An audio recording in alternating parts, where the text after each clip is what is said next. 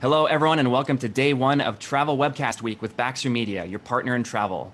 I'm Dan McDonald, Webinar Manager for Travel Webcast Week.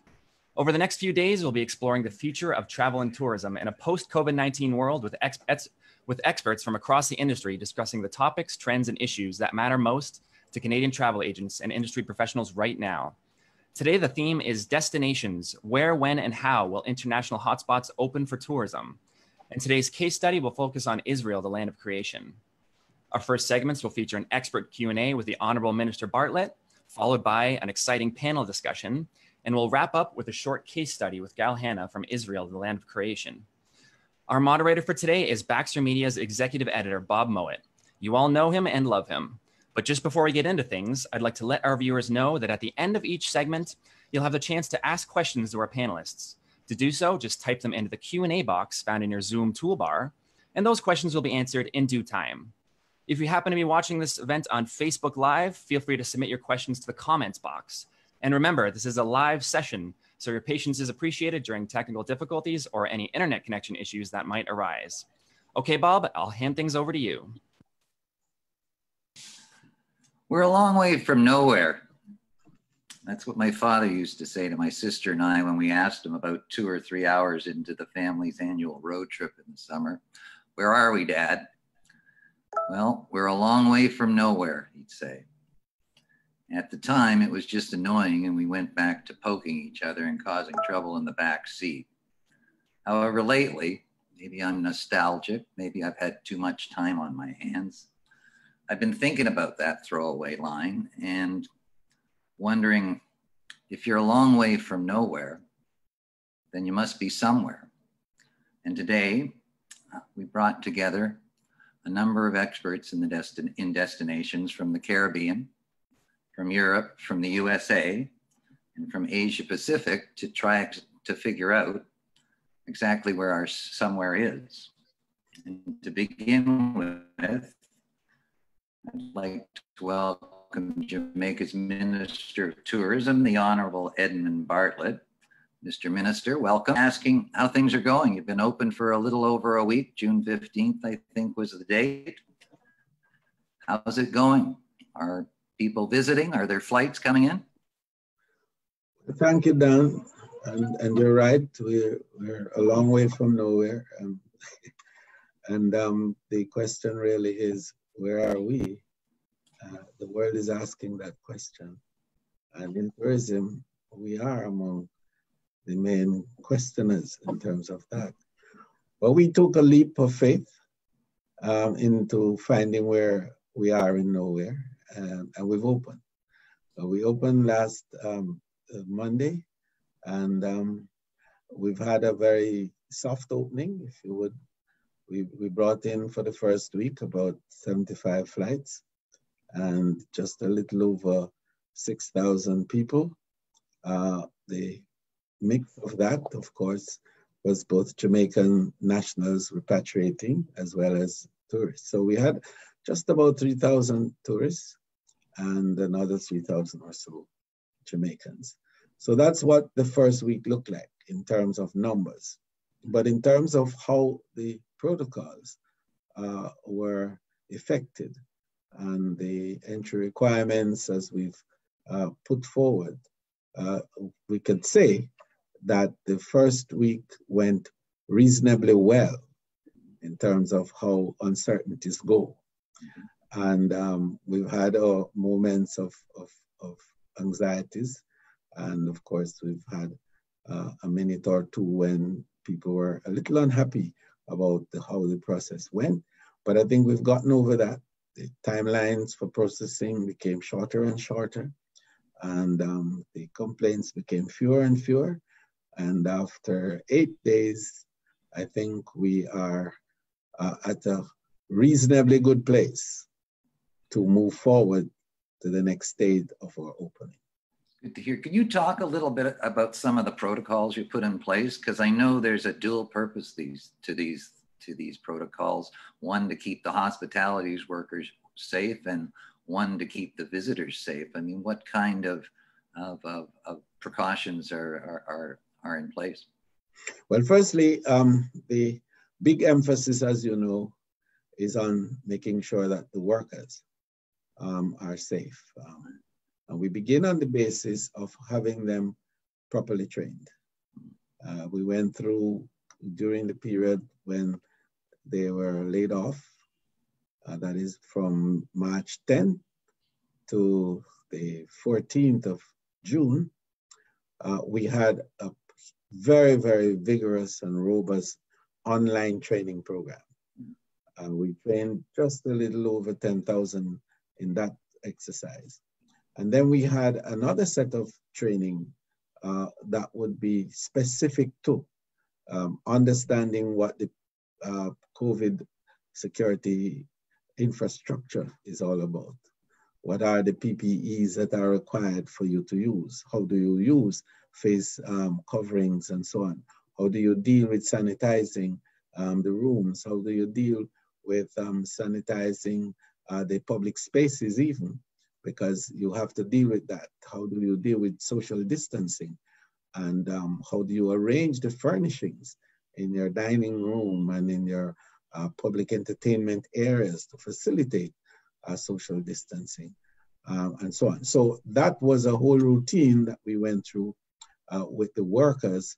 And in that process, we did just a little over 20,000 of those. So overall, we've been able to train directly some 30,000 of the workers, which pretty much cover much of the broader areas of the experiences that we offer to the visitors when they come. The second, of course, now was to have a protocol that deals with entry. And of course, we use technology to some effect there. We established a Jam COVID website that we call it Jam COVID, and had two platforms. One was for returning Jamaicans, and the other would be for our international visitors. We established a series of questions primarily geared at finding out the health status of passengers coming, and also to give information as to what is required of them when they arrive at the airport. We also included in that the C5 form, which is the immigration forms which you will fill out on the plane ahead of coming in, or you fill out when you arrive.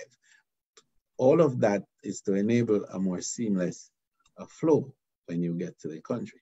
Now, when you arrive, there is a series now of screening, health screening that we would do. And that takes you through to customs where, again, your baggages and so on are screened and sanitized, and then we do a testing. And the testing that we do is in relation to some level of profiling. It begins with countries that are in what we call a bubble. That is countries that have managed COVID effectively and well, as good as we have, or better. And then there are the countries that are high risk and medium risk. And the high risk are the ones, in fact, that the CDC and World Health Organization define as being high risk. And the United States, as you know, and Canada and the UK are among those that were so designated.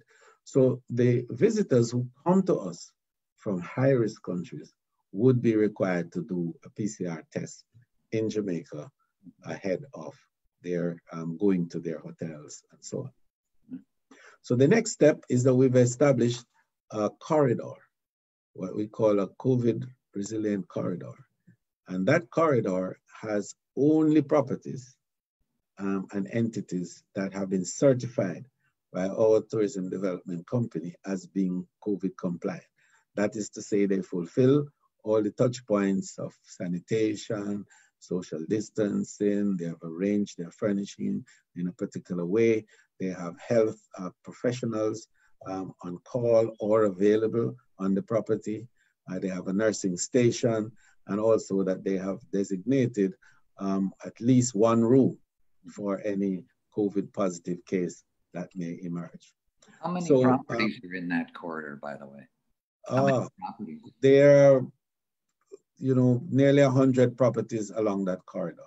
But the more important thing is that that corridor embraces much of the beach assets of the country.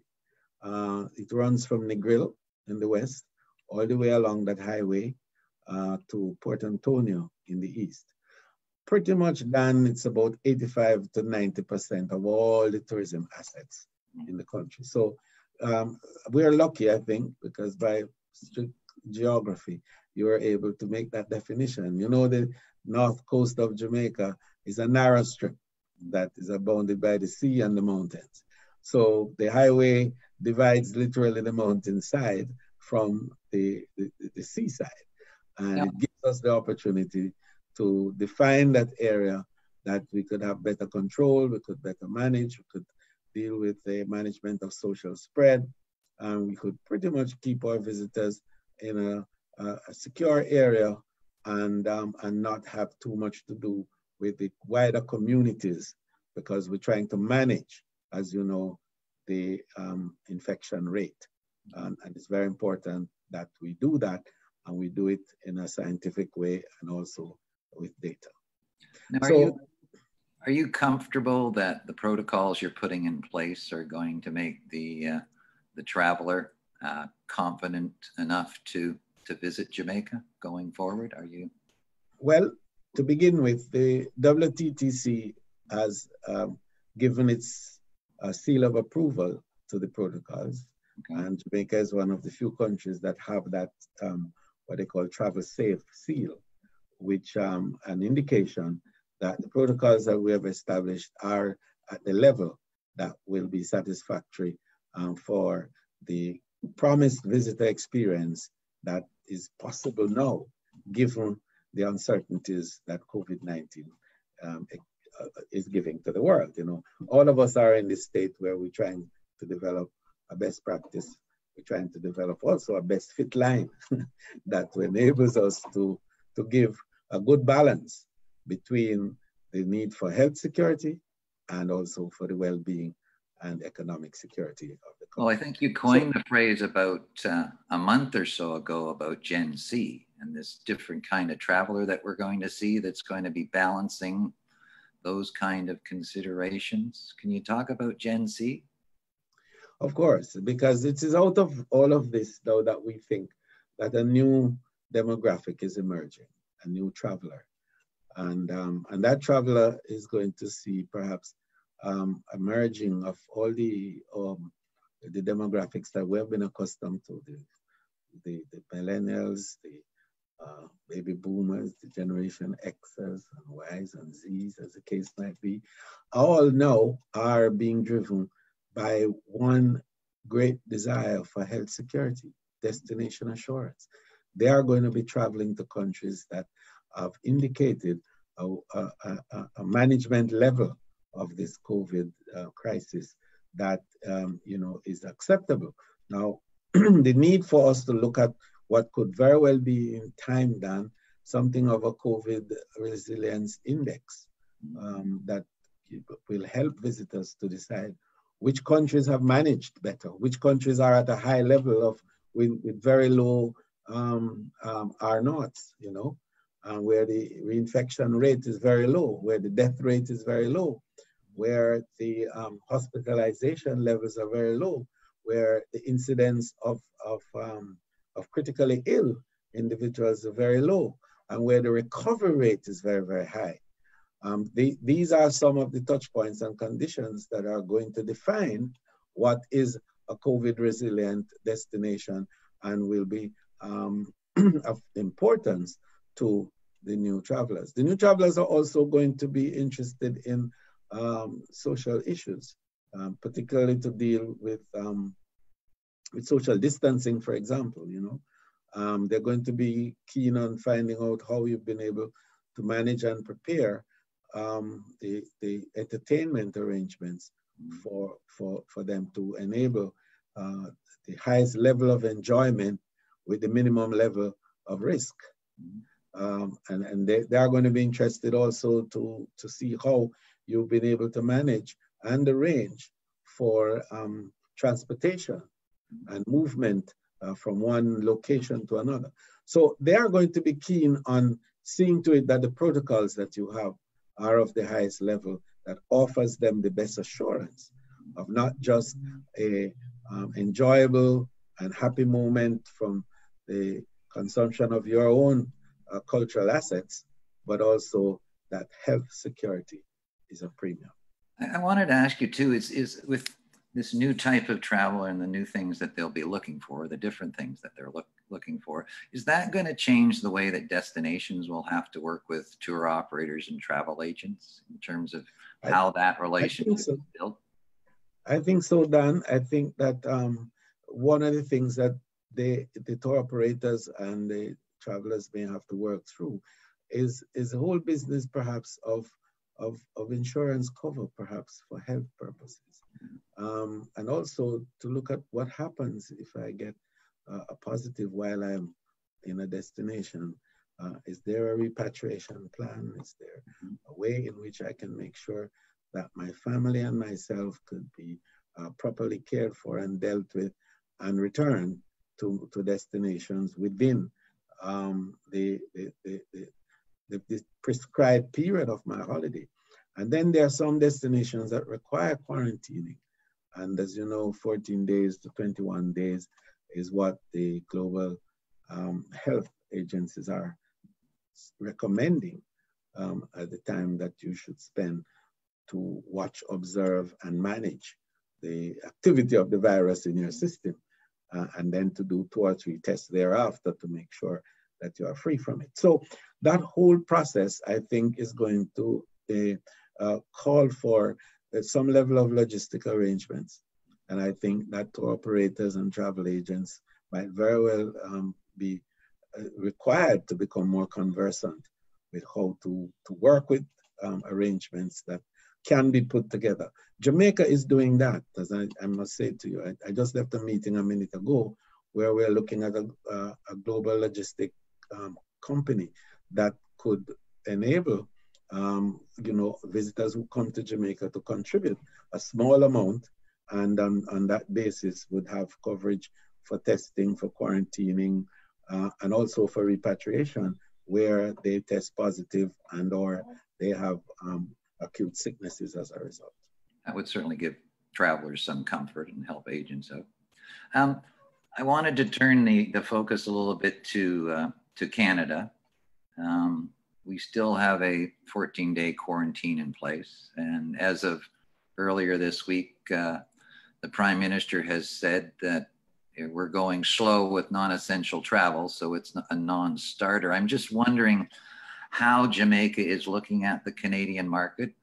We've always been a good one for you. And I know one of the areas you talked about, I saw a briefing of yours about a month back. You mentioned the idea of air bridges. Can you talk a little bit about Canada and where you think things might be going for this market?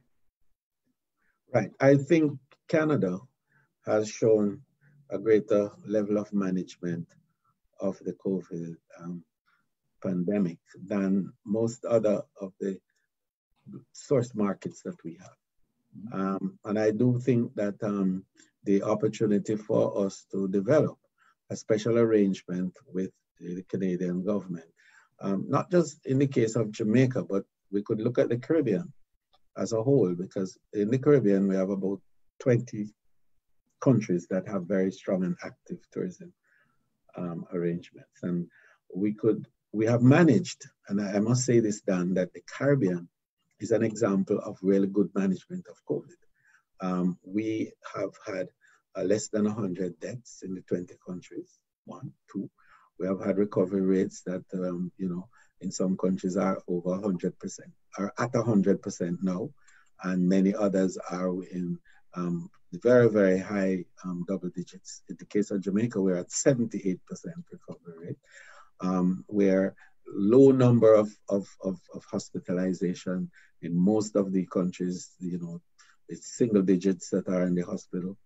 And the overall incident of infection is less than 10,000. So we have a fairly, what I call COVID resilient corridor in the Caribbean. So if we could develop with Canada, the air bridge, where the Canadian government and CARICOM could work out certain protocols that would make it easier for Canadians to come into our space with minimum of testing because we would have been confident with the testing arrangements that are in Canada. So Canadians would come in that bridge and have a minimum of protocols related to them for entry. So the border arrangements between the two countries would have been worked out and rationalized. And I think that that would enable a good flow.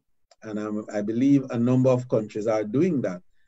We saw what happened with New Zealand and Australia in terms of that travel bridge. We see what also happened with some European countries. We see also what happened with China and Hong Kong and Macau, and so on and so forth. So we think that that is a possibility now in the early stages, while we try to manage better, all of us, this virus, and also to create safe passages for tourism. Because I think it's a very important requirement. Do you know whether there are any discussions about to begin between Jamaica and Canada over an air bridge? Well, no, it's in contemplation. But what I was proposing is for it to become a CARICOM arrangement, because I think that the market in the Caribbean would be well served overall with that arrangement. It is true that Jamaica could go ahead and do it alone, but I believe that it would work better because of the critical mass that 20 countries would present over, of course, Jamaica with just 2 million people. I'm going to move to my last question now, because I think the audience will probably have some questions for you. And I was originally going to ask you whether you're optimistic or pessimistic about the future, but I think I'll change it to, is tourism going to be fun anymore? Well, you know, tourism will be fun. That's what we're about. You know, it isn't tourism if it doesn't have fun. We are supposed to be maximizing happiness. Yes, we are supposed to be providing people with the best opportunity to consume the wonderful cultural values that we have, and to glory in our diversity and to embrace the similarities. That's what we do. We are an industry that connects people and cultures. Now, the problems that we've had over time have challenged that variability. If you recall, SARS challenged that ability, if you remember. 9/11 challenged that ability, if you remember. Economic depressions and recessions and so on have challenged that ability. This global pandemic is perhaps the biggest challenge that it has ever had. But tourism is resilient. And that resilience is going to enable us to manage through this process and to recover and build and move to new heights. So I'm very optimistic about the future. And I can say for sure that because people travel to fulfill their passions, and the passion points are in every country, we will find ways to make sure that you can realize your best dream and your greatest passions. That's what people do. And that's what tourism enables. I think we're ready for questions, are we not, Dan? That's right, yeah. So please submit any questions that you guys might have to the Q&A box. And Bob, those should be visible to you in the Q&A box in your Zoom toolbar. Yep. And if any get submitted elsewhere, I will keep an eye on those. But thank you so much, Bob, and thank you, Minister Bartlett. Now, 2 questions have been submitted to the Q&A box. Bob, can you see those there? Yeah. First question from Suzanne Marcus. Do you think staying at a beaches or sandals resort in Jamaica will be better than staying in another all-inclusive or non-all-inclusive resort? You asking me? I'm not. Suzanne is. Suzanne asking me a question as the Minister of Tourism for Jamaica, covering all the brands, you know. I'm sure Sandals is a wonderful brand, it's a world-class brand. I know that staying at Sandals, you're going to be very happy and you're going to be well taken care of. The protocols there are of the highest standard, but the protocols across Jamaica is equally of a good standard. However, I would say to you, having said what I said, come on down and have fun. Sandy Willett is asking, have there been any cases of people testing positive on arrival? Yes, there have been, so far in single digits, but they have. And we've been able to effect the protocols in terms of, isolation at the hotels that they are at the moment. But I'm working now on having a designated tourist facility on the beach, so that if you are tested positive, you could then go to that facility, you'll be cared for, and you would have access to the beach and, be able to move around, because you wouldn't be moving with people other than others who have been tested positive as well. So the infection spread would be minimized or reduced to pretty much zero. But you would be taken care of, and we would see to it that you enjoy your vacation as much as is possible.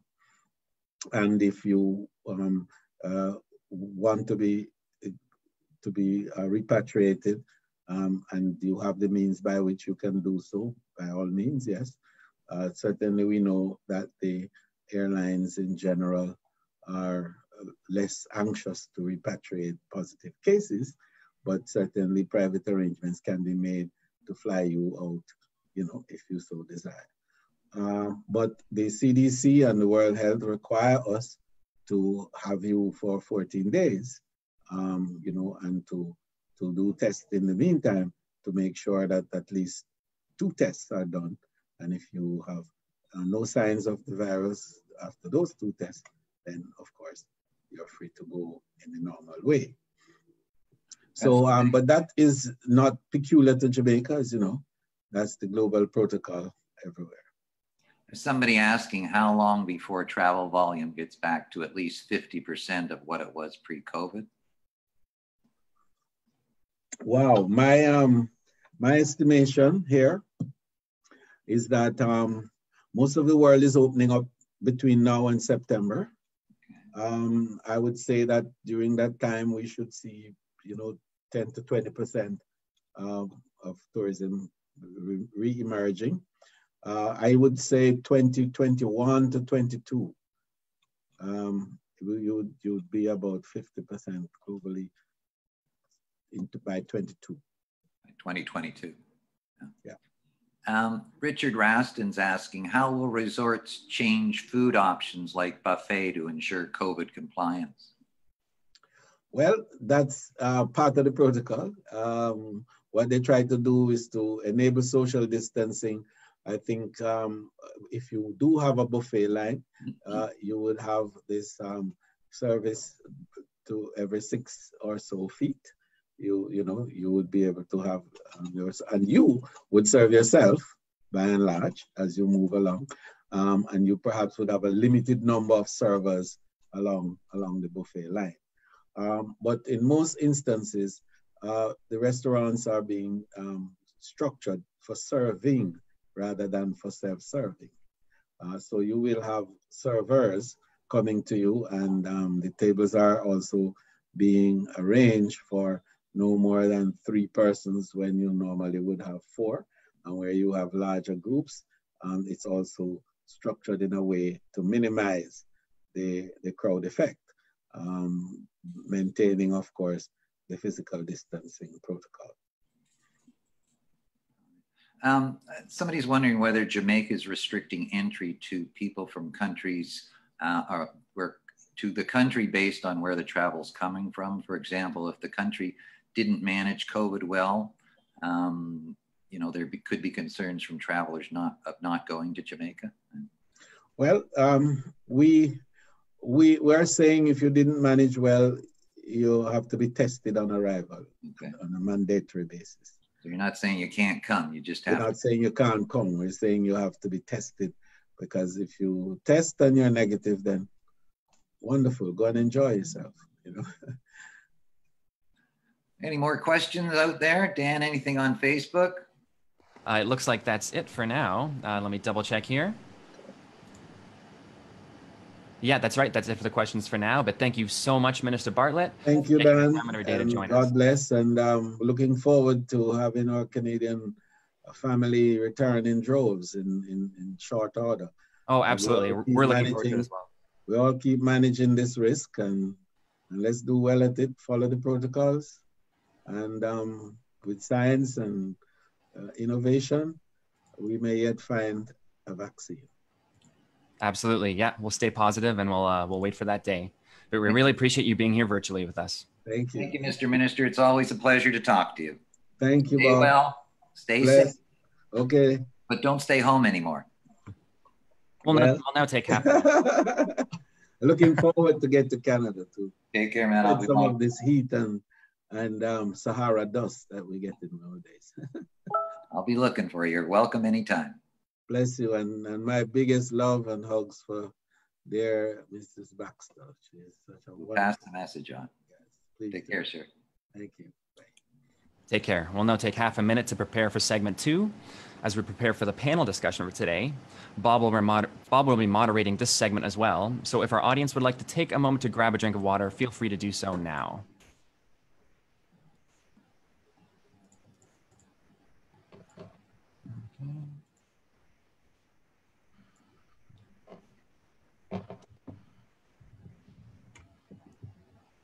Hello, Susan Webb. Hello, Michael. Hello, Dana. Just make sure you guys all have your sound activated. Hi, Dad. Hi, Michael. Wonderful. Okay, Bob. I'm Bob. Hi there. Bob, we're ready when you are. Oh. Well, I don't even have a pithy introduction. I'm with Michael Lim, Director of Canada, South and Central America for Hong Kong Tourist Board. And I believe you're going to talk a little bit about Asia now, or you're going to fill in that spot, hopefully, Michael. Dana Welch, Manager Canada for Tourism Ireland. And are you the chair or the co-chair of ETC? I'm the chair. Thanks, Bob. Okay, good. You're the chair. And Susan Webb, President of Discover America Canada, and also President of V with a small OX International Box. Welcome all. I guess I want to start off by asking maybe each one of you to kind of paint me a picture of what's going on in your destination, in your region of the world. I mean, where are things right now? Opening, somewhere betwixt and between, and sort of give the audience a sort of idea of what's going on. And Michael, do you want to start? Sure. I think you mentioned Asia Now. Of course, I will include Asia Now. But first, I think I would like to start with, of course, Hong Kong. We have orchestrated a 3-stage roadmap: resilience, recovery, and relaunch. While Hong Kong is basically still closed for international arrivals until September 18th, we actually have rolled out our first phase of recovery last week in Hong Kong by launching Holiday at Home. Of course, the aim here is having locals rekindle their love for their own city, for them to become tourists, and rediscover the beauty in a new perspective by playing a tourist. Included is a dedicated website, holidayhk.com, with 10,000 offers from hotel stays to attractions to F&B outlets, even to our theme parks, which both theme parks, Disney, Hong Kong, and Ocean Park, are already opened. And this will actually lead to the stage 2 of the recovery plan, where these offers will become available to international tourists at a later stage. That's a nutshell for Hong Kong. Moving on, I guess Bob asked me to also look at Asia, so I'll do that in a nutshell too. We're staying in close touch with our neighboring Asian destinations, boards in North America, as they're actually very important partners of HKTB. Of course, each destination is, I would say, in a different stage of recovery, but we're coming back to Canada with Asia Now, meaning we're going to be collaborating as a group. There's 6 of us now with intent to be working together to bring travel agents this fall the first ever web broadcast gamification experience. So travel agents, stay tuned. We also have individual multi-destination programs arranged and planned for this winter with destinations such as Taiwan, Thailand, and Vietnam. So I'll pass it maybe to the ladies. Dana, why don't you take over? Sure, thanks, Bob. So from a European Commission standpoint, as many of you have seen, there is a recommendation for a partial kind of and gradual lifting of travel restrictions. So that's between the countries starting as of July 1st. And that's really based on a common and coordinated approach between the countries. So we are starting to see some movement there and opening up. From an Ireland standpoint specifically, we originally had a 5-phase plan, but that's actually, pleased to share, it's been accelerated down to 4 because things are moving at a good pace and has been going well. So as of June 29th, attractions, hotels, and restaurants will start to reopen again across the island. And we have developed a tourism recovery task force who's been really active in working together with the government to open things in a timely manner, but with using that safe and cautious approach. So I think across Europe, we're starting to see an opening, and similarly in Ireland, starting to see things open up. Sue, how's it going in the US and some of the destinations that Box represents? Well, unfortunately, the U.S. is still having its concerns managing the virus. Some of the states are doing much better than others. Currently, 29 U.S. states are reporting increased cases, which is a bit of a concern. And I think why we are keeping our borders closed until at least July 21st. And indications are that will probably be extended. And I think that's more to protect Canadians, making sure that as we start to open up more, we're able to control any of the visitors coming into Canada. But then some of the states are doing really well. Massachusetts now has the lowest number of new cases in the US. That whole New England area is starting to come back. And then of course we know Florida's had an increase in 100,000 cases now. But what's concerning is that the age of the new cases are in their 20s and 30s. So that whole opening up a little early in some of the states is causing some issues. The not social distancing, parties on the beach. So we're seeing a lot of the governors and a lot of the states looking at some of the things that they did with reopening. But then other states like Hawaii, of course, they've had to do the unthinkable and say, please don't come and visit us. We're not ready. They are the most remote place in the world and they're trying to contain, of course, all of the health issues. So they're being very, very strict. Everyone that comes in, if you're not from the islands, has to quarantine for 14 days.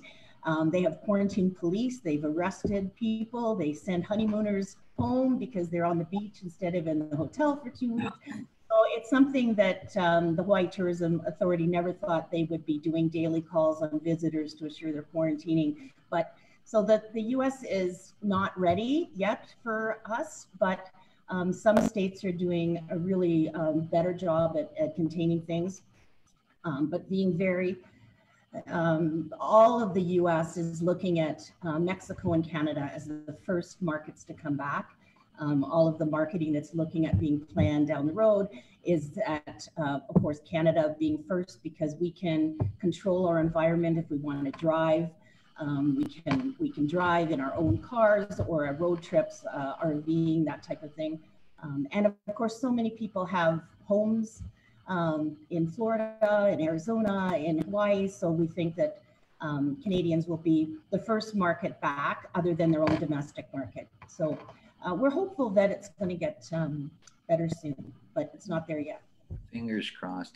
I see a lot of surveys and some of it's telling you what you want to hear, and you got to dig around to find the ones that tell you what you need to hear. And I'm just wondering, if any of you have some internal surveying or intelligence that sort of gives, a sharper picture of what exactly consumers are going to be willing to do. Maybe Dana, can we start with you? Sure, absolutely, yeah. So one of the 3 pillars of the European Travel Commission is research. So it's research, marketing, and advocacy. And within the research, they publish a trends and prospects report quarterly. So actually tomorrow they're having a webinar to share kind of their recent results. But I think to your point about there's lots of surveys and lots of things out there. So it's important to take some of it, with a grain of salt and looking at it really closely because there's a lot out there. And from a Tourism Ireland perspective, we are conducting a comprehensive global research program that's underway. And so we're taking the pulse of consumers once a month, because in a good way, in that sense that things are changing often, and what consumers felt, a couple of weeks ago or 3 weeks ago might be quite different now. So we are taking that pulse monthly. And from there, we're looking to get insights out in terms of who might be the first movers back and what those motivators and passion points are, because we do see that changing. We think, visiting friends and relatives, will be one of those first to come back. But I think also just, regular communication for us. And I think, now more than ever, communication with our carrier and tour operator partners and agents, and getting insights from yourself, Bob, in terms of, media partners is really key to share that communication and the insights together to make sure that we're making those informed decisions based on data as well. Well, I hate making it up, but Yeah, right. Well, that's interesting too. Right? Well, fake news is okay. You'd have a very educated guess. So I think what you made up would be pretty good, Bob.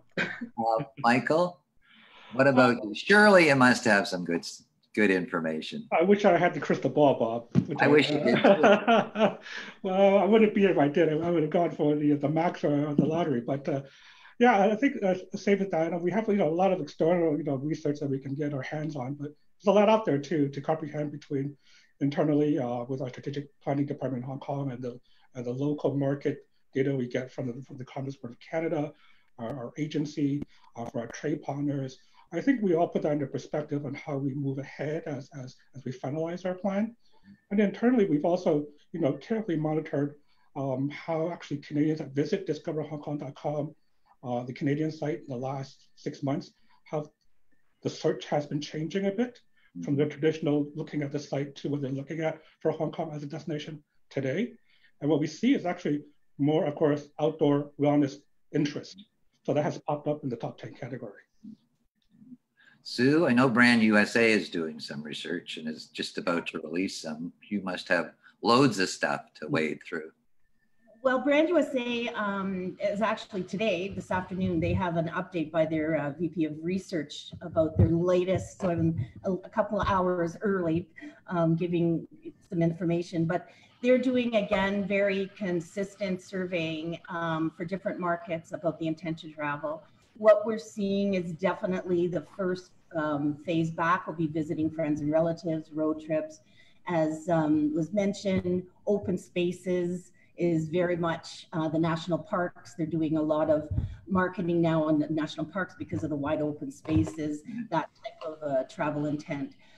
But other destinations as well. Visit Florida does their own research of Canadian intent and seeing it this month in June go up in wanting to travel sooner than it was last month. The same with Texas and other states that are doing their own research. So I think we're seeing there's definitely an upturn in the Canadians wanting to travel. Definitely road trips or closer to home domestic first, and then we think once transporter is safe and is open, we think that will be next, and then international travel. We're seeing the intent to go up. Tourism Australia just shared results, and it's gone up from May to June when they did their survey that Canadians would be willing to travel internationally within the next 6 months, which has gone up significantly than it was last month. So we all know Canadians are resilient. They were the first to go travel after SARS.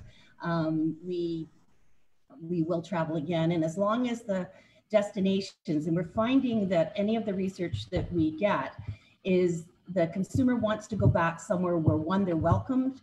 Of course, we know insurance is an issue, and that they will be looked after for any health and safety situation. So health and wellness, as Tim said, is really important as well. But there's lots of research, IATA, Conference Board. But one of the things we're finding to be very important for our destinations that we represent around the world is we're actually having really great meetings with our airline partners and our tour operator partners to make sure that they have the protocols in place that the airports will demand if we come back into market, and how they're going to be managing their travelers.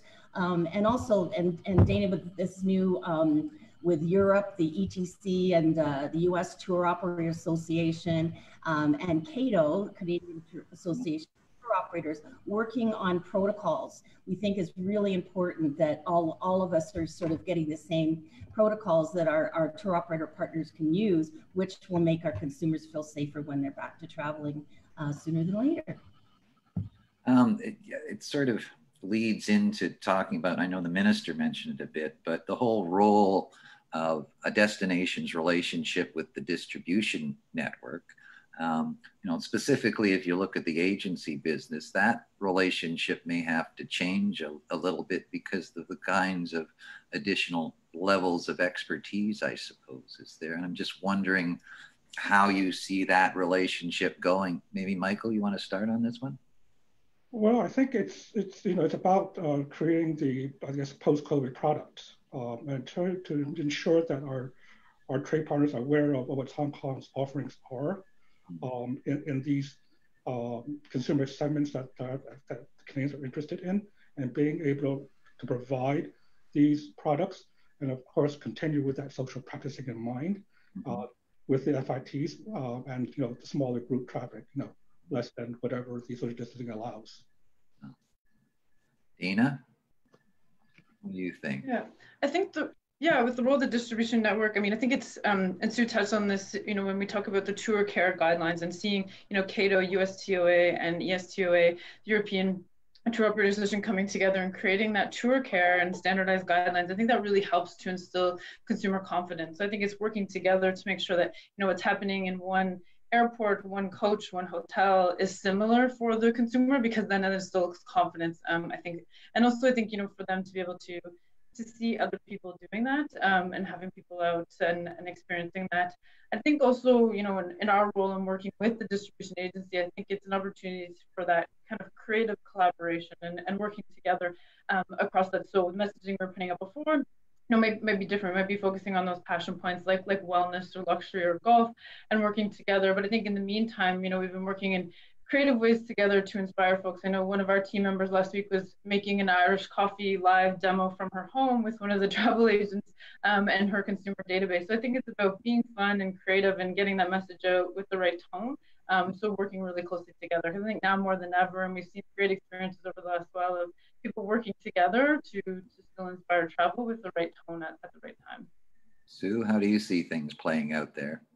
Yeah, absolutely. I agree with what the other two panelists have just mentioned is the travel agents. And I think we've realized it's not just about the pretty pictures and how beautiful our destinations are. We now have to give them facts that they can use for their customers so that their customers are safe. Travel agents have to reinvent themselves and know a little bit more about health and insurance than perhaps they felt they knew before, because that's going to be very important. The fact that consumers that didn't use a travel agent had a really rough experience with what happened, that means that they're, as a travel consultant, is going to have to give a real sense of confidence to any travelers that they have asked the right questions and they've got the right answers.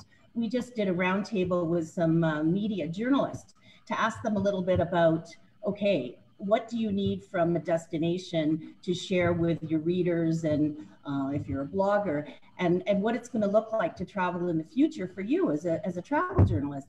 And they were very concerned about being in close proximity with a lot of people on a fam trip, for example. So that's going to maybe change the way we all do fam trips when we're allowed to in the future. The virtual fam trips, they're enjoying that, but it's hard to get it. And if you're not in the destination, it's sort of not the same.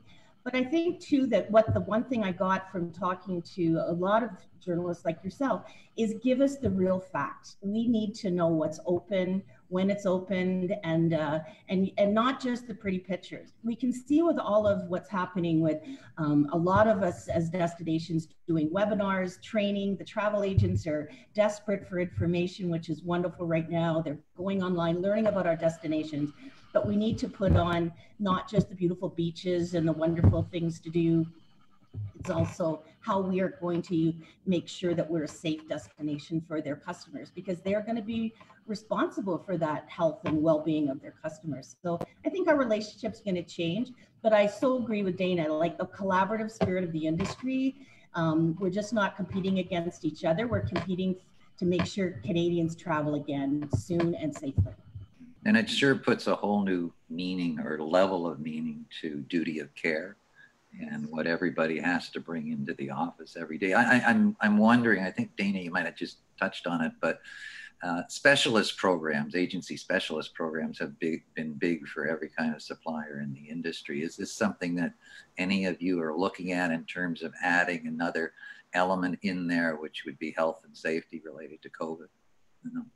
Yeah, I think it's something we're certainly looking at. We do have our Ireland specialist program, and then we where we share our guidelines and approach, and we have made those updates in terms of like our consumer website, list some of those, and then also we're looking at some upgrades around there. We also have our dedicated travel agent Facebook page, which I think is a great way to quickly get out some of that information and share those pieces as well. But it will be, I think integral to have that standardized piece. And the European Commission has come out with a Reopen EU interactive platform, which is a great tool for agents to just click on the country they might be interested in, and it lists specific guidelines. So I think having that one-stop shop for agents is a great opportunity for them to just be up to date with any of the restrictions and see those guidelines so that they can inform their clients. And I think to Sue's point, we've seen such wonderful engagement from agents in terms of the numbers and the enthusiasm around learning. So just to say thanks so much for that, it's great to have that collaboration together.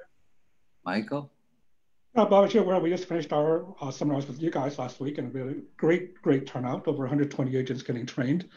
Like Dana was referring to, it's about the facts, and making sure that we present the facts of how Hong Kong has come out of COVID and in phase 1 and what we're prepared to do in phase 2. So what we're working right now currently on is a clean book summary, quote unquote clean book, talking about, from touch points of a consumer journey, once that their clients or themselves actually visiting the destination, talking about the airport, talking about the transportation to and from the airport, talking about the hotels, the tours, the dining, the shopping establishments, and to show the flexibility we have throughout that journey. So we're putting all that together right now as our next step.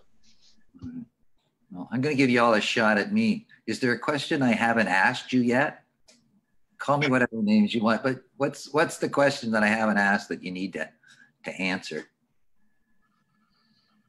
Come on, guys. Sue, why don't you do that one? Let's see. You're always so amazing at the questions you ask, Bob. I think that it's more the travel agents to reach out to all of us, whether it's our associations that we're all three of us are involved with, Brand USA, of course, in the US with Discover America Canada, the ETC and PATA, and there's other associations as well around the world, is sort of just reach out to us and ask us what you need us to tell you. Like maybe we're not doing things we should be doing to help you sell more effectively. We're getting such wonderful results, like Dana said, with the virtual, whether it's a chef destination or a Spotify playlist from Visit Florida, or shelling on the beach today in Fort Myers in Australia, Visit the Koala Bears, and some of the fun creative things that have happened in the last few months has been really outstanding. And I applaud all the destinations and their teams that have come up with some really fun and creative ways to inspire travelers and travel agents as we're trying to support them as best we can. So I don't know, questions. When can we all travel again? I'm desperate to get on an airplane and go somewhere, anywhere. I haven't been on a plane in months. So my passport's having a tough time at home right now. So I think all of us in this business are just so passionate. We're here to support each other. It's all about the industry. And to the travel agents out there, it's such a difficult time, we know, but we know Canadians will come back, and we as an industry will support you as much as we can, and go and have fun and travel again. Like the world is open and ready for us hopefully soon. What about you, Dana? Yeah, I think just to, your last piece there around, one of the things we would check is, optimistic or pessimistic. And I think really, optimistic is the tone. I think that the minister actually, very similar words to what I was thinking in terms of resilience, right? And I think we've seen such great examples over the past while of how resilient the industry is and how willing everyone is to come together and work together. And I think to Sue's point, it's not so much, we often joke about this as the ETC, is that, we are promoting Europe together. And then from there, it's our individual member countries. But we've met more often, even in the past while, just sharing insights and working together. And I think everyone is keen to get people back and traveling, right? And going from there. So I think it's just, I've been so impressed over the last while of the resiliency and just the collaboration amongst that. And I think it's just a great opportunity to continue that. Yeah. Michael? Yeah, life is just very boring without travel. I was saying, can't wait to get back on the planes like all the Canadians out there and have fun, right? So I think it's again the global recovery. We work together as a whole industry, and let's go for it. Well, and I guess I don't know whether I'd like to be a destination because you're marketing in a time of when the only certainty is uncertainty, and I'm just wondering, maybe what's the message you want to get out to everybody loud and clear? Michael, you want to start? Well, for travel agents, we're here for you. If there's anything we can do to help you sell, we're going to make sure we have all those protocols in place. And again, it's no one has a crystal ball, but we need to be all prepared once the gates open to go after the audience. So that's what we're doing right now with our trade, our airlines and tour operators and agent partners, getting ourselves ready when Canadians feel comfortable enough and to go back on the plane and travel, either domestically, transported, or internationally, but be ready to service them. Sue? I think the same as everyone else is that we will, as destinations and the ones that we represent, make sure it's safe before we come out with big advertising campaigns to say welcome back. We will wait till we're ready to welcome Canadians and visitors back to assure that everyone's safe. And that's, I know, important to all of the clients that we work with. They're very careful about looking after the health of their own people. Of course, Canada first, and then of course our visitors that come to see us are the ones that we send. But the other thing is almost like what has happened in the last few months has almost been a little bit of a Mother Nature reset. Think about some of the positive things that have happened around the world as turtles are nesting again on beaches in Costa Rica they haven't done for 5 years. The reefs are coming back. You can see fish in the Venice Canal. I mean, there is something that maybe we all have to learn from this as well going forward, is not to go back and do the things that we were doing before to upset the planet. So maybe we can also learn from this. I hope we all do, to be kind and look after the world maybe a little better than we did in the past. Because I believe the tourists coming up are want to know what our sustainable tourism practices are going to be in our destinations as well, not just for them personally, but for the environment. So I think that's an important lesson going forward as well. Dana, I'll give you the last word and then we'll go to questions. So. Okay, super.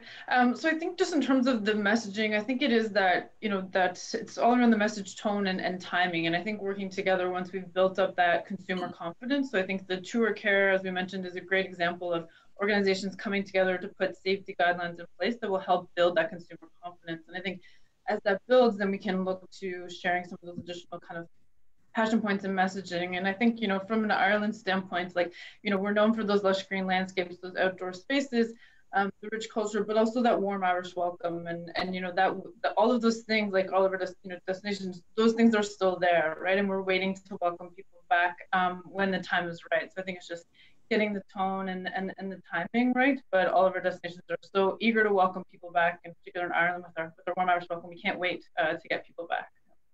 Okay.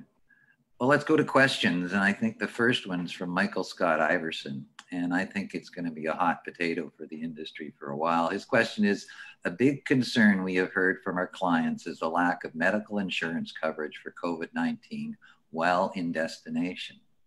Have any of the panel heard of or are considering offering tourists medical insurance coverage for COVID-19? Sue, go for it.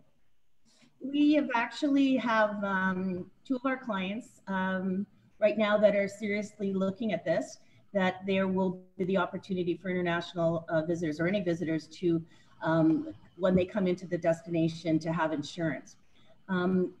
It will very much, one of the big concerns is that how the visitors are screened before they actually come into the destination. So if you're in Toronto or Vancouver and we're doing temperature tests and we're doing medical surveys before, once they get into destination, if they're having to be screened again, then they'll have the ability for getting potentially insurance. I know the Jamaica has talked about this recently as well, and Costa Rica is, and I know that there's discussions, a lot of destinations, and also with the insurance companies is how are they going to manage this, because it's particularly once for us in the United States, when the snowbirds want to come back for the winter, they're going to want to know that they're covered. So that is something that I know the insurance companies are working on as well. But there's no answer, but it's coming, I think. Got a question about airports and whether I think maybe Michael or Dana, you could handle this, about the amount of time it's taking to get through airports, you know, from arriving to getting on the plane and from landing to getting off the plane. Are you guys up to speed on what the airports are doing in your destinations? Michael? I don't have the actual time. I can get back to the person that's asking the question about approximate time offline, but I'll tackle the airport. Okay. The Hong Kong International Airport is one of the leading airports, of course, in the world, winning multiple Skytrax awards. One of them is, you know, they were the very first international airport to introduce the clean tech technology, robots to clean the airport. They've also introduced disinfecting booths for staff at the airport that they're further exploring to looking at passengers. So they're looking at the most up-to-date modern technology to make the place even more safe. So they're very proactive in this area. Dana?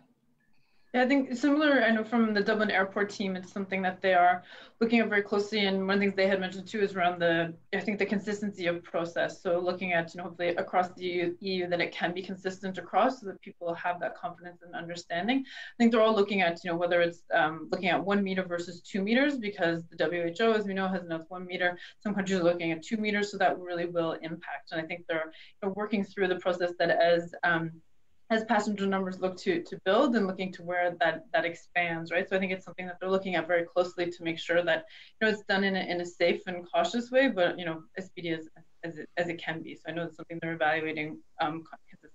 Right. I do have another insurance question from young Mr. Chris Robinson, but he wants to know whether Canadians will travel until the travel insurance issue is resolved, the coverage issue is resolved. Maybe, Dana, you want to continue on that one? I would suggest, and there's been a couple of recently some surveys about snowbirds by Snowbird Advisor that was in the paper yesterday, and I think that the baby boomers and that age group are going to be probably the most concerned about the insurance coverage. I think the millennials might not be as concerned, and indications of what we've seen is that they'll be the first travelers back, and they won't be as concerned about insurance as we think perhaps the baby boomers and that have had potentially more of a health risk if they travel. So that's kind of the indication, but Chris, who knows? Well, but there's a double-edged sword there too, because there's the whole idea of insuring yourself in case you get sick. But the other option, the other side of the argument is the economic one, where if you do get sick, the cost of being hospitalized in destination is horrendous, no matter how ill you are or not. You know, yeah. I think that's a lot of concern for a lot of people. It's interesting that the majority of people that go, the Canadians that go to the United States, do not take travel insurance. Mm-hmm. Travel insurance, when you look at where they're taking it for more long haul, more international travel, but when they just go for a weekend away or a shorter holidays, they're not as inclined to book travel insurance, or if they're booking themselves and not going through a travel agent. So I think that will change as we move forward into this new norm. Dan, do you have any Facebook Live questions? We have one additional submission that came into the chat box here. All right. So this is from Ricky. Dana, you had mentioned the tour care guidelines for tour operators. Do any of you think there will be guidelines for countries that are trying to get back the confidence of travelers? Yeah, I think it's a great question. I think we are starting to see that. I know there are some countries that have been coming out. I know some countries in Europe are starting to establish that, and the guidelines within that vary, right? But I think you'll see that within many countries to give consumers that confidence. They will have their, whether it's their safety seal or their otherwise, but it essentially refers to the list of guidelines that they're putting in place to ensure travelers are safe. But I think the key thing around that is the monitoring and review of that to make sure that that does sustain. So yes, I know there's certain countries that have come out with that, and I think you'll probably start to see more as we progress, yes. So I got a question for you about whether Hawaii and Alaska could open for tourism from Canada sooner than mainland USA. Is that an option? Well, it's already, there are flights going in from mainland into Hawaii now, but anyone that is not a resident has to quarantine for 2 weeks, for 14 days. We've had very serious conversations with the two major airlines from Canada, WestJet and Air Canada, about flying into Hawaii. Hawaii is very concerned again about the protocols of how we would manage the travelers from Canada into Hawaii. So those conversations have been taking place, and the dates of when we would potentially bring the routes back as well. So we're hoping by fourth quarter 2020 that there will be back to capacity out of Canada. But mainland, there are already flights in to Hawaii. That just means the visitors have to quarantine, which they're not all doing. Final words, anyone? And then we will say thank you for your participation and move on to our case study, which is next. Dana, final words? Yeah, I was just thanks for having us, and thanks for this opportunity to share and collaborate. And a big thank you to the agents and our partners during this really difficult time, and for coming together, and that's a creative collaboration, as we mentioned. So yeah, thanks to everyone. Michael? Yeah, thanks to the audience for listening to us, and look forward to seeing everyone, hopefully in person, not too far in the near future. And Sue?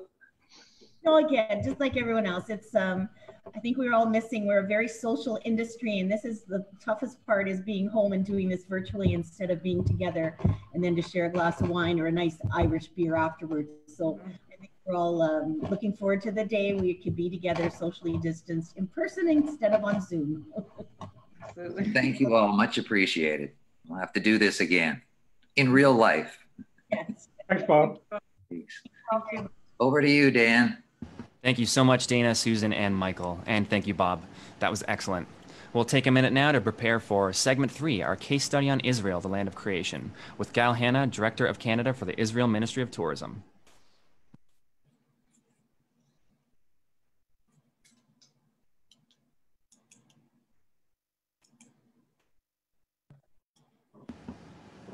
Great. Hello, Gal. Welcome. And Bob, I'll hand things over.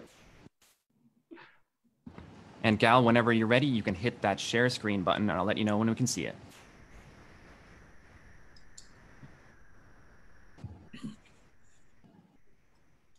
The share screen is not working for some reason. I think I know why it's done that. Just 1 second. It wants me to make you a co-host. Okay, thanks, Gal. It should work now. Excellent.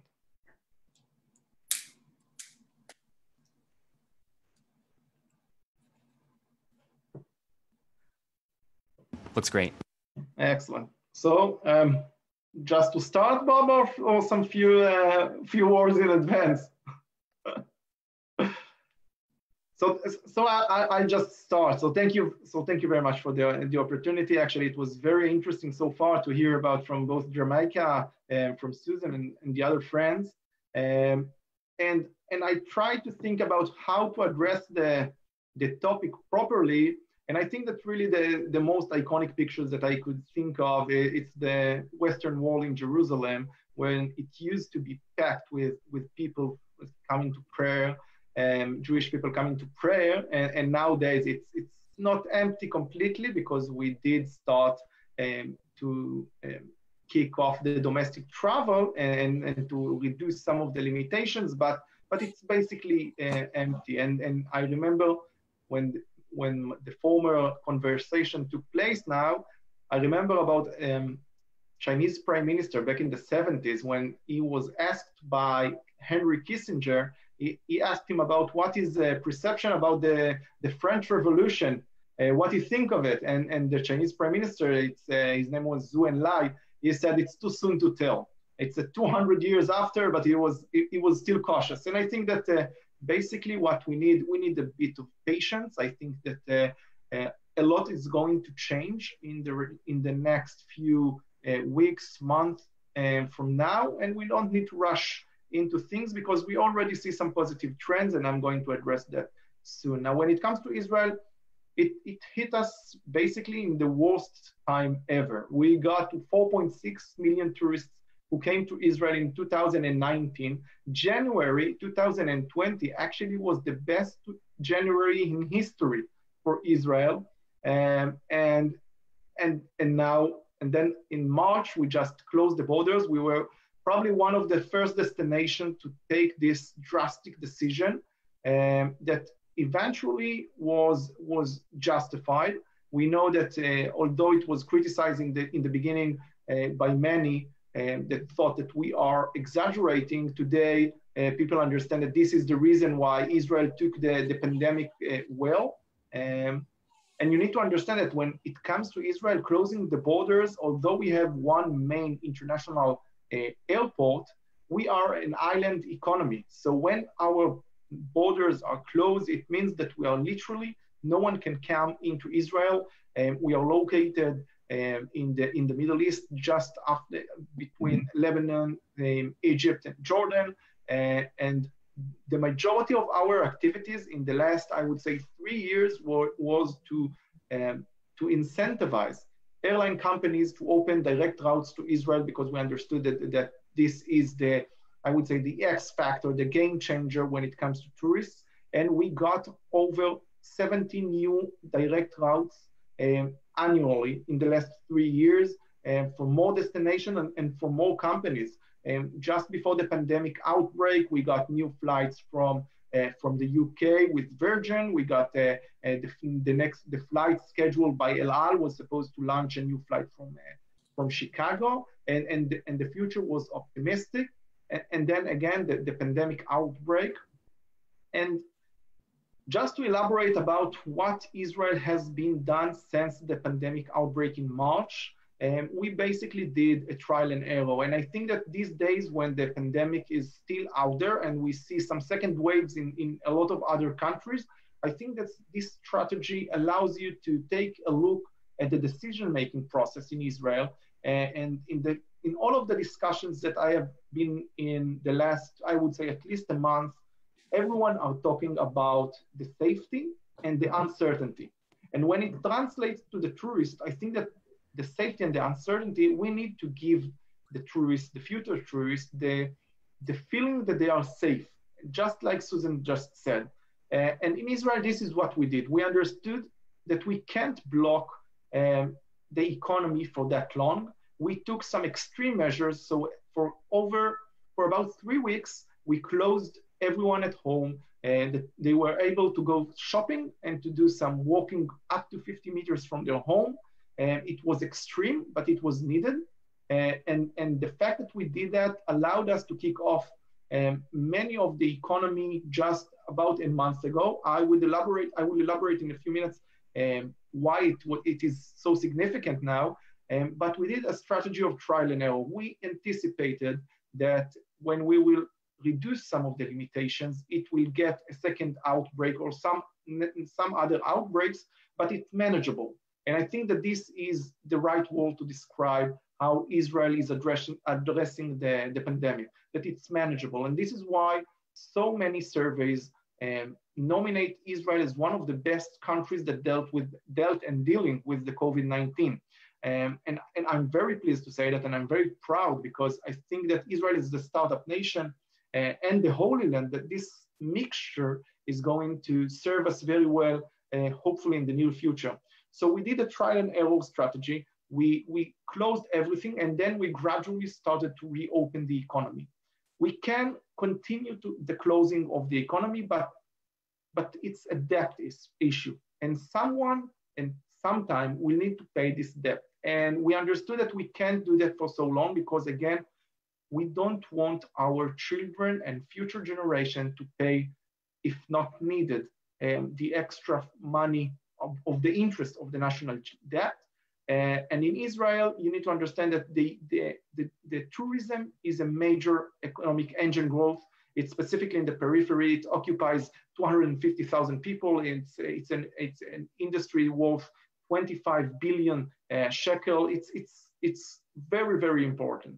And what we did, we allocated the measures to red, yellow, and green. We opened the domestic travel, and by that I mean that 30% of our hotels are already open.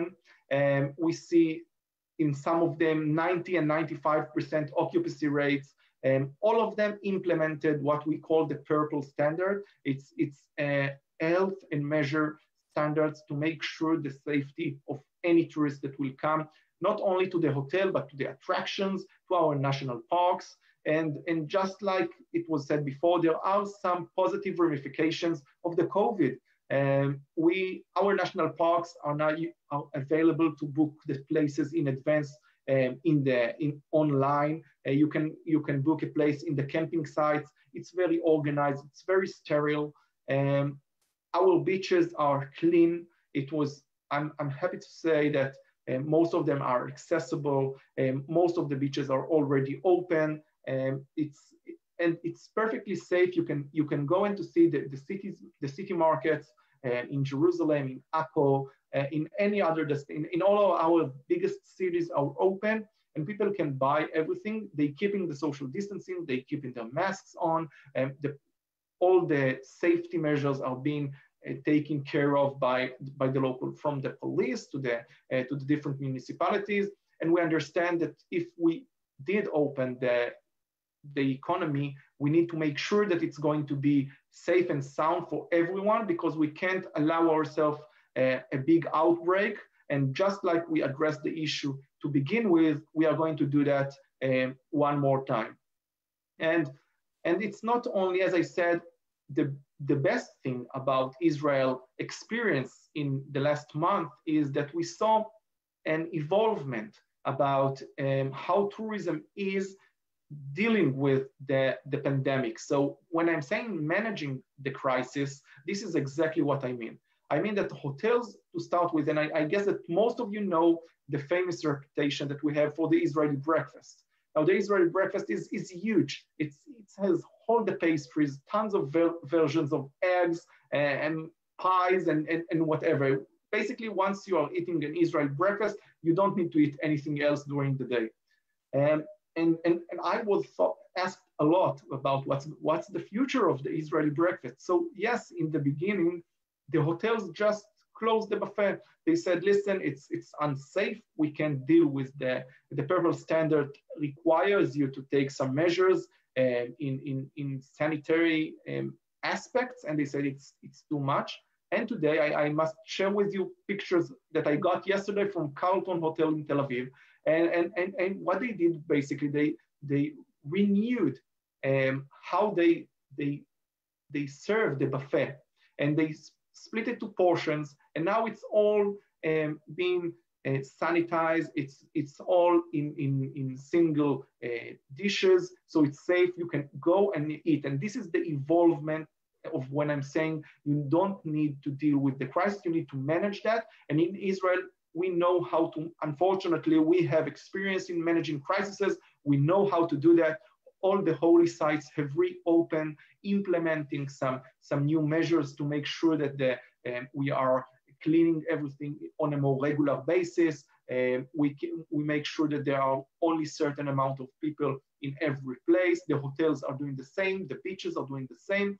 And I think that if you are going to see, whether it's Eilat, our sun-escaped city, whether if it's Jerusalem or Tel Aviv, you can see people strolling in the streets, enjoying their time, and doing that feeling completely safe. And I guess that this is how, at least for now, the new world, when people can go, should go travel, but they need to make sure, they need to understand that it's going to look a bit different than what they used to. And basically when it comes to Israel, you can see the new normal. The new normal is already, I would say, our life. We are doing that for over a month now, and we see that it's going along perfectly fine. And I think that this is what people will ask. People will ask for safety destinations that they can feel safe, and this is where the agents will make the difference. And I remember I just read a book lately in which they talked about the automation and the digitization of industries. And they said that in the next 100 years, we will see a machine with a dog and a man standing in front. The dog will make sure that the man won't touch anything because all automated, he will probably ruin something, and the man role will be to feed the dog. So now I'm happy that the role of an agent is more serious than what it used to be before. We thought that something can be changed by machines, and now we know that the touch of an agent, the thoughts, the suggestions is going to be much more important than what they used to be. And when it's come to Israel, where is the best place to go other than Israel, when you can have the sites like the Capernaum, the Holy Sepulchre, holy sites alongside some beach destinations, the non-stop city of Tel Aviv, places that you can go for a long haul and get the full package. And as a personal note, and I think that this is my most important note that I'm going to say now, is Bertolt Brecht once said that small changes are the enemy of paradigm shifts. That in order to do big changes, you need to make a big impact. And now it's our time to think about responsible tourism, to think about how we utilize this time that we had, this time that we have to rethink about all the, I would say, the bad implications of tourism when it comes to over-tourism. We just recently, we have short memory, but just before the pandemic outbreak, we saw voices from so many cities crying out on over-tourism. We know that accessible tourism is a big issue, and it should be a bigger issue. I'm happy to say that Israel, one of the first press releases that we did after the opening the domestic travel was by one of our municipalities, the Tel Aviv municipality, saying that we made all Tel Aviv beaches accessible. And it's not only for accessible, we have so many opportunities to make our journey to anywhere more significant with volunteering, with doing some eco-tourism. And even if when it comes to Israel, everyone knows Jerusalem, everyone knows Tel Aviv. Ramleh is one of the off the beaten path, the cities that we have. One place that you can see there is a church where Napoleon slept when he came to Israel. You can see the lovely market of Ramleh where you can eat so many diverse culinary opportunities from authentic Arabic hummus all the way to authentic and more, I would say, elaborated, elevated Israeli food. The Archpool is a place where the mom of Constantinus, the Roman emperor, she built it in order for people when they are coming from the Mediterranean, they are going to Jerusalem as in a pilgrimage. She makes sure that they will have a place to bath. And again, over-tourism is something that we need to address now. Places won't have the occupancy rates that they used to have. People won't be able to attend those major cities like they used to. And we need to pre-address those topics because we have the opportunity to do so. And just to conclude, both Masada and Herodion were places where Jews thought it's going to be the end of the world. It was in the first Roman-Jewish war. It was the last sanctuary of the Jews when the Roman came. It's both very famous stories, and both of them, the Jews thought it's going to be the end of the world. And I'm here in Canada to promote tourism back to Israel after 2,000 years from this revelation by the Jews and the Romans. And I think that we will overcome this pandemic. We need to make sure that we are going to do that better than what we used to do before. I think that we have in Canada in specific. I'm glad to say that, and I'm proud to say that in Canada the industry is, like they said, they're resilient. The industry has the sense of respect and understanding of how important tourism is. And I think that in collaboration between the destinations, the industry, we can serve a great value to the tourists, and more important, a great value to the world. That's in a short bit. Thank you. Thank you so much, Gal. That was very encouraging. We'll take a few minutes now to take some questions from the audience. So the first one is, there have been so many negative impacts of COVID-19 to travel and tourism, but have you seen any positive impacts, perhaps environmental or other? So I think just like Sue said, we see turtles are nesting again on beaches. In Thailand, we saw a huge infrastructure investment to recover the beaches. In Israel, I can say that projects that took us so long to do, we were able to do that in much less time because people were home. So we made the beaches accessible. We made the old city of Jerusalem accessible. A lot of projects, we understood the time and the importance, and we focus on that. And right now we have some major projects when it comes to sustainability. We have major projects in order to get more people involved in reconstructing the nature and the nature parks. You can volunteer in some of the parks. You can go and you can experience a lot of things that usually people didn't think of, and now they are looking for volunteering opportunities. They are looking to do something for the world, because they understood that everything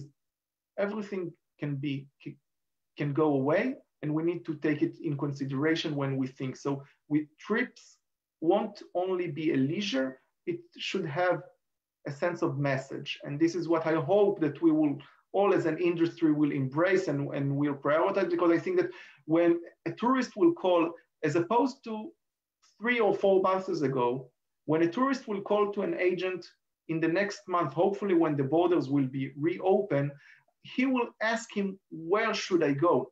And he won't only ask him, listen, I want to book Israel, because he understands that he doesn't have the full picture. And this is where our role as an agent, as an industry, is to promote and to ask from destinations, ask from hotels, ask from the different attractions. Listen, make your either destination hotel or an attraction, make it accessible.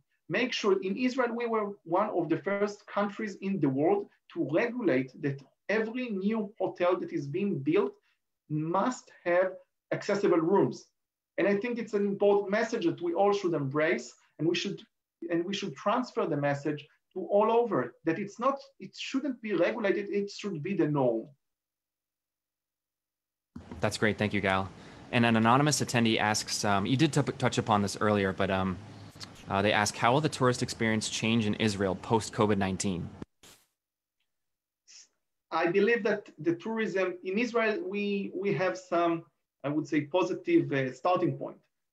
Because in Israel, most of our popular sites are outdoor. So in that regard, it's pretty easy to maintain the demand. I think that and it's connected to the last question about the positive outcomes. I think that many sites that weren't available to book online now understand, and they implemented some technologies so people can book online, and it will reduce the time that you stood in line before or something like that. So most of our activities anyway are outdoors, so it's relatively easy. And the ones that are not, we manage the demand. We understood we understand that this is the future of tourism, managing the demand of a destination and managing the demand and it comes from all the supply chain, from the flight to the bus to the different sites and to the different attraction.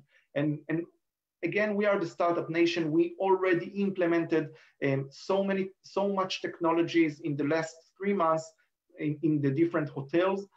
We have a lot of virtual tours, so people can book. When they booking, they have a clearer view on what they are booking. If it's a national park, so they can go on a virtual tour to the national park to see what they are going to book now. And the future of travel in Israel will be, I think, 70% similar to what it was before.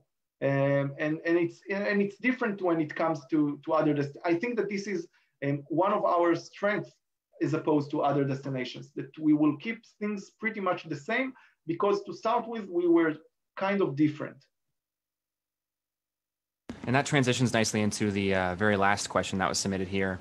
And that was, does the Israel Ministry of Tourism have a plan to engage Canadian travel agents when the time is right? Absolutely. I came here, almost a year ago, in order to do exactly that. We are working constantly and all the time. I think that, and I must say that Bob, Wendy, and David and Baxter team are probably the ones that I know the best, and I'm proud to say that. But on top of that, we are working constantly with the industry, and we understand that we need to support and to, I guess, to collaborate with as many as we can. We already, in the pipeline, we already have some activities, and I will be more than happy to everyone to address us, to offer us ideas, thoughts, and comments, and we will be more than happy to do so. That's inspiring. Thank you so much, Gal. Thank you. Okay, that wraps up day 1 of Travel Webcast Week. I'd like to thank everyone for attending. Be sure to tune in tomorrow for day 2, where the theme will be Hotel How-To, shifting marketing efforts to attract local clientele, promote safe protocols, and engage with agents. Thanks so much to our moderator, Bob Mowat, and a huge thank you goes out to our panelists and everyone else that participated today. Take care, everyone. We'll talk to you soon.